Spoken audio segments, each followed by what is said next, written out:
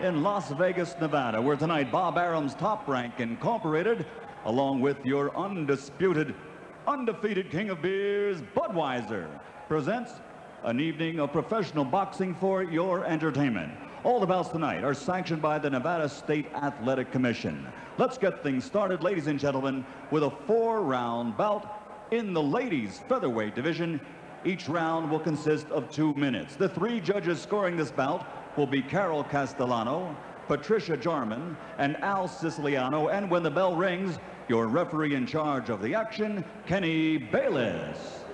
Introducing first, fighting out of the blue corner. She's wearing black and white and weighed in at 125 pounds. She comes to us from Albuquerque, New Mexico with a record of 0-2, and tonight she's looking for that first victory. Ladies and gentlemen, here is BJ Super B Felder. And her opponent across the ring, fighting out of the red corner, wearing red and weighing 126 pounds. From Canoga Park, California, she brings a perfect record of 7-0, 5 knockouts to her credit.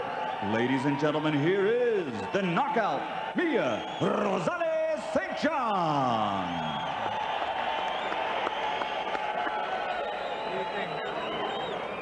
Okay, ladies, we went over the rules in the dressing room.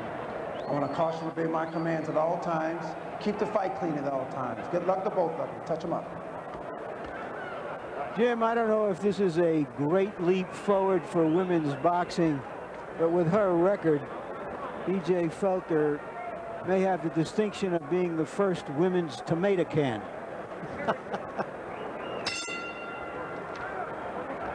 Although, as we mentioned, she feels as though she is improving day by day. Brenda Jean Felder. And as we told you, Mia St. John sees herself as a power puncher. She's in there looking to get her opponent out of there. Mia tells us she thinks, sleeps, eats, breathes boxing 24 hours a day. And she wanted to compete in this sport because she likes combat. That Brenda seems to be taking charge now. She understands she can lose, so she's in a good position now to defend herself and jump on top of Mia. She says that she learned from the first fight between the two that she just wasn't active enough. Needed to throw more punches, throw more combinations. That's what she's worked on in the gym. And in the first minute of round number 1, it appears as though she's accomplishing that. Mia has some experience with Taekwondo, so she's probably defense first, if you know what I mean. So that'll allow you a little, someone jump on you and steal a show if you're not careful.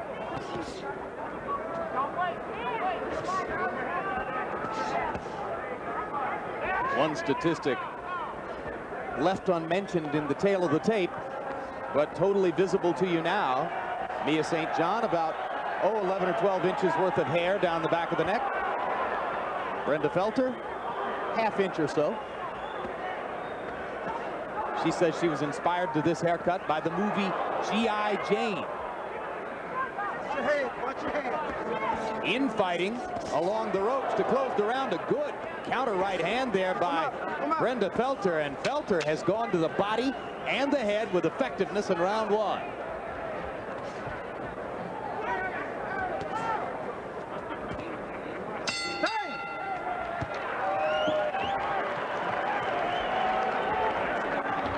Mia St. John's mother, Maria Rosales, says that her daughter was born to be a fighter. Okay, keep your hands up, work her body, you hurt her to the body. That's Vaseline, Vaseline, Vaseline. That's the water. It's my nose. Keep your hands up, throw your punches from your face, not from your hips, okay? You can't let this Fagala do that to you. Beautiful shift you did in there. Start doing that some more, okay? You see how well get in there. That's you it. shocked her. Now you got to get busier, hit her harder. That's all you need to do. This is nothing, all right? Easy, piece of cake, okay? Try. You're not 2 tired. minutes, you're not even tired. Get pissed, all right? This is it. Go after her. Come on. Go after her. Here's Felder with a 3-punch combination. She looks like a dead-end kid going up against a glamour puss. But in round 1, by CompuBox numbers, Felder outlanded St. John 23 punches to 15, and doubled St. John's connect rate. St. John throwing more punches, but landing at a much sparser rate. I think that Brenda Felter kind of threw a lot of punches that she didn't really calculate that could take her oxygen away. So this round, she's going to probably spin trying to recoup, get a win back. So Mia should just take charge now. 2 minutes can sometimes be like 2 hours. Well, Mia starting to wing punches from outside, and Felter immediately realized that that creates an opportunity up the middle. And Felter is scoring with shorter, quicker punches up the middle, while Mia tries to bang away with the winged shots. And with 2 minutes, you better wing a lot. You don't have much time for the calculating and coming down the middle stuff. You better wing. One thing Felter is doing that you don't see many women prize fighters do is to combination. Try, and also to try to play a little defense. It was an excellent 1, 2, 3. Another. Good right hand by St. John. Slipped in Felter's guard. And there's a strong left jab by St. John. Now Felter pulls forward and goes to the body. She starts to wing shots from the outside. And St. John goes to the body 3 straight times, looking to create an opening.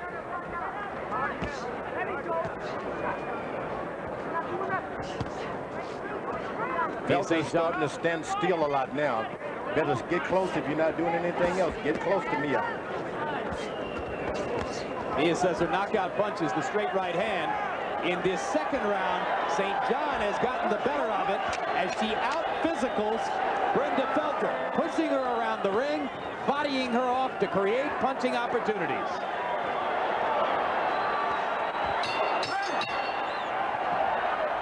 Good fight. Good club fight. Good round. That's what I want. That's what I want. Keep picking at her the same way. Right. You got it now. Short punches, right, Bravo? 16 or 17 minutes ago, Team De La Hoya pulling its bus into the parking lot outside the Thomas and Mack Center. The temperature out there is about 97 degrees, but Oscar nevertheless bundled up in the sweatsuit, keeping the muscles warm as he gets ready for the main event. Oh, an hour and a half, hour and 45 minutes down the road.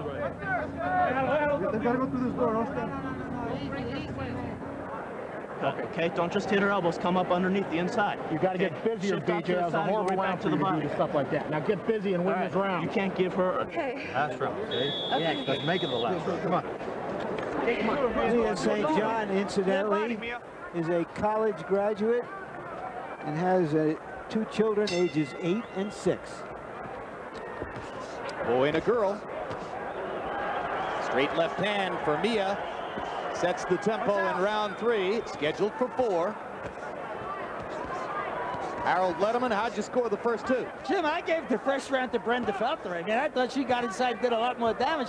The second round, certainly Mia outworked Brenda. I mean, she did all the work, she did all the punching. So I got it 1 round to 1, 19 to 19. I tell you something, these 2-minute rounds are killing me. Every time I start to make up my mind, the round's over. But, you know, Mia St. John should really not leave that left arm stretched out all the way, because every time she does, Brenda Felter gets inside of it.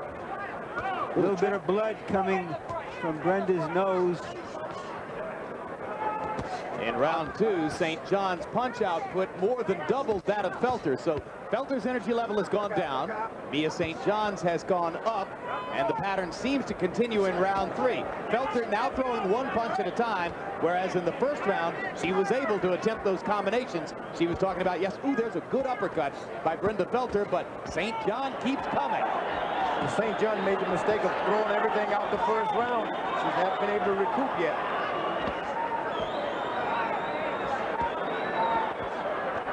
Body punching. Don't push her, don't push. No, Jim, the day of he fights like a girl is getting to be a compliment now. A guy can fight like that, he's done something. Yeah, you fight like this girl, you're fighting non-stop. Mia St. John just never stops throwing punches. She'll take them every once in a while. Oh, there's a hard right hand by Felter. She's starting to come back a little bit in the latter part of the round, but the first minute of the round was an energy festival for Mia St. John. The thing about Mia, whenever she gets hit, she gets right back in it. She doesn't get away and try to recoup. Big round from Mia St. John. And about 10 minutes ago, the arrival outside in the parking lot of Julio Cesar Chavez. Chavez, who's been training at 9,600 feet altitude in Breckenridge, Colorado, surrounded by friends and family, and Back up with the light. Back up with the light. family members close to him as he entered the arena here. Last and final round. Touch gloves when you come out. So both of the principals in the arena as we go back to Mia St. John's Last corner. and final round. Touch gloves when you come out. Mia, listen. She's using your jab this round, okay? Jab her, make her go back with the jab. Straight right hand, okay? Straight right hand. And put some juice on it, okay? You got it? All right, go after her. Get inside. Start pounding some hard shots. Don't pitter paddle. Pound hard. All right, go. Come on. Here's St. John, a whirlwind in that round. As George pointed out, she didn't spend all of her energy early in the fight and has had much more for the last 2 rounds. Right hand over the top lands for Felter. Mia just continuing to rain punches on Felter. Some of them land, most of them miss, but the activity level in itself gives her the initiative in the fight. Watch your head. Watch your head. Hard right hand by Felter, and she's got something that'll work with that uppercut, George. If she keeps coming up the middle, it's there. She's got to stay close to do it, though. Can't back away. Whenever the fight gets close, she's in charge. She let the inches appear, then she gets behind. Don't be on the outside. Mia is tough. See the jab? Get closer to her and stay closer to her. Felter told her she's hoping to lose another 10 pounds and move down in weight so that she can fight women her own size. She's tired of facing the height disadvantage she faces here and against her previous opponent.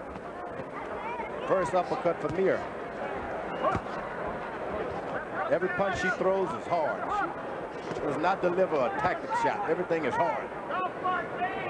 She believes she can get a knockout. Come up, come up. Work out, All work out. those body shots are going to have someone tonight sitting in a hot tub trying to get relaxed. Eating soup through a straw. Those are hard shots by Brenda Felter. This has been another pretty good round for Felter. Similar to round number 1. Mia missing a lot, but still throwing a lot. It's going to be a tough fight for the judges to score. Oh, yeah, it's evenly matched. Jabbing now. Mia is jabbing. And they go the distance for the second time in 33 days. Mia St. John got the decision first time around. In a minute, we'll find out who was deemed the winner tonight. In Brenda's corner, they've cast their vote as they hold their fighter aloft in celebration.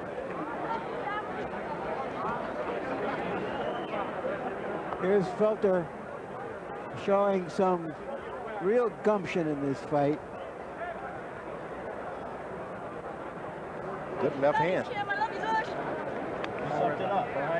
What do you think, Larry? Would you say that St. John landed more punches, but Felter's might have been more effective punch by punch? I don't know. I think St. John was much more active, landed many more punches over the last 3 rounds. I thought she won the fight 3 rounds to 1. You on board for that, George? No, I think the other girl with a left jab, more effective. It impresses the judges when you're jabbing and moving out of the way. Occasionally an uppercut, but she, in my mind, was the better fighter tonight. Now you're talking about, did I say Mia? Yeah, well, that's the one I'm talking about, Mia. George. Yeah, Mia. Okay, so both George and Larry vote for St. John. Let's see who the judges voted for. Ladies and gentlemen, we go to the Budweiser scorecards. Patricia Jarman scores the bout 38-38. She has it even. Carol Castellano has it 39-37, and Al Siciliano scores it 39-37 to the winner by majority decision. Still undefeated from Canoga Park, California, the knockout, Mia Rosales St. John. Bitter pill to swallow, I'm sure, for Brenda Felter. She goes down to her 3rd defeat in 3 fights, but she looks like a fighter who's going to improve if she sticks with it. Could have been a draw. I would have gone along with that also, because they both put out equally. What did you say, Harold? I had it 39-37, 3 rounds to 1. I agreed with Larry. I thought that Mia St. John just outworked her the last 3 rounds. She was too busy. Yeah, generally speaking, the judges will always go for the busier fighter, Jim. Well, that's the last word on that one. Let's go back up to James Brown for the first word on the next one. All right, Jim, thank you very much. But for stamina, certainly B.J. Felter looked a lot better than she did in the previous bout. All right, folks.